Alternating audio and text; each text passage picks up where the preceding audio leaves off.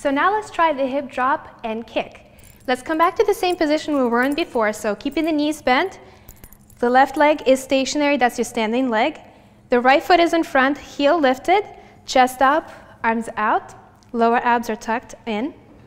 So now we're going to try to release the foot, dropping the hip down and up, and now you're going to actually point the toe and release the foot out.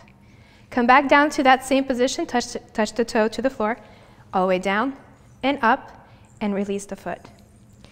The hip drops continuously no matter what the foot is doing, which is why it's so important to keep the left knee super, super bent and really strong.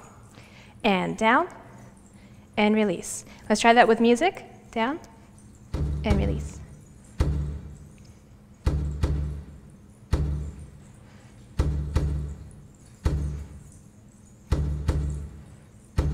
Make sure that you're pointing as you kick, so you point all the toes. And there's a slight rotation in the foot so that when you actually kick, you're rotating the heel out a teeny, teeny bit. Let's try faster. And once again, you want to make sure you're not bouncing in space. The chest is lifted and the rest of your body stays relaxed and you're still breathing. There's no strain in the neck and the arms are graceful.